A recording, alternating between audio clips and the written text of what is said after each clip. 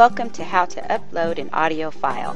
In this session you will learn to locate an audio file on your computer, upload an audio file to your course, change the file name and text color as it appears to students, and manage the file's accessibility to students. So let's get started. From the course homepage, click Learning Activities. You can find Learning Activities on the course menu, which is located on the top left side of your course homepage. The Learning Activities link takes you to your weekly folders and other activities you have posted. Select the week to which you want to add a file. In this case, let's add an audio file to the content area for week 1. Select Build Content, and then scroll down to Audio. Here, you can locate a file in 2 ways. However, in this example, we are going to locate a file that exists on the computer. To do this, select Browse My Computer. This opens up a folder on your desktop. Locate the file you want to upload and double-click to select it.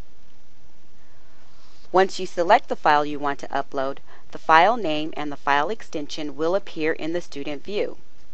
If you do not want the file name or the file extension to appear to students, this is where you can delete the file extension and/or change the file name. The default color for text in the student view is black. However, you can change the color to match your preference, and the text in the student view will show in the color you select. In this case, green. To control when to make the file available to students, you can type in the earliest date and time manually,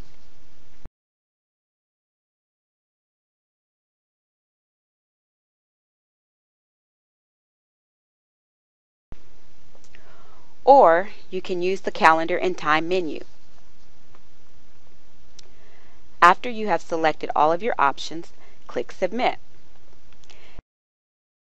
If the file is successfully uploaded, you will see a green bar letting you know that your file was uploaded successfully. Your newly uploaded file will be in the last position on the content page. You can change the position of the file on the content page by dragging the arrows up or down until the file is in the desired position.